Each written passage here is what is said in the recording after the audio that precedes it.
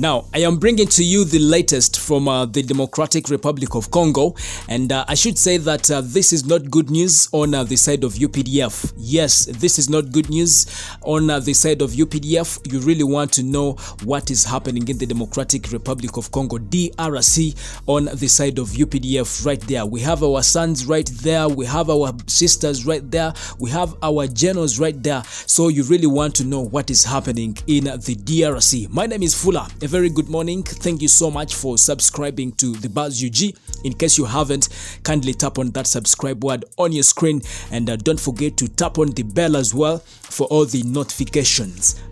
Now, the spokesperson of the UPDF has actually come out to reveal that in the Democratic Republic of Congo, there is an armed group that is planning to use UPDF uniforms to destabilize the civilians and actually committing all sorts of atrocities against the civilians, so that it is taken as if it's the UPDF causing havoc and actually stealing from the public in the Democratic Republic of Congo. Now, Brigadier General Flavia Biekwaso, UPDF spokesperson, says that recently inside Congo, they impounded a truck that was carrying UPDF uniforms, and the person who was transporting these uniforms is a businessman. And guess what? This guy was actually coming from Uganda. So Flavia says that this guy was actually arrested, and whatever in that truck was impounded, and as we speak right now, he's being interrogated in the UPDF camps that is in the Democratic Republic of Congo. But Flavia says that they have enough information. This is an armed group in Congo aiming at detonizing the UPDF name in the DRC.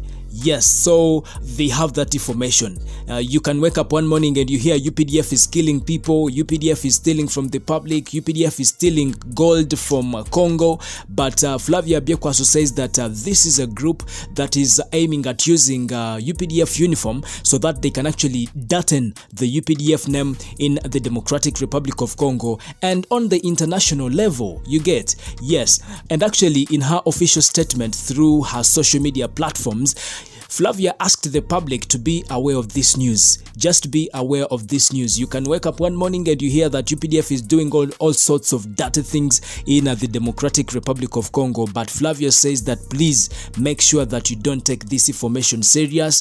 They are already working on these people, and they hope that they will get them as soon as possible. But of course, the Operation Shuja is still going on in the DRC. As we speak right now, UPDF has killed or has put out of action a number of ADF rebels, and others have actually surrendered and others have been apprehended. Yes, so the operation is still going on, and of course right here on the Buzz UG, we wish them all the best. We hope that they succeed on this one they are on. Yes, so that is the latest from the UPDF camp, and in case anything else comes up, definitely we shall keep you posted. What you have to do is just one thing: subscribe to the Buzz UG in case you haven't, and tap on the bell as well for all the notifications. My name is Fuller. Thank you.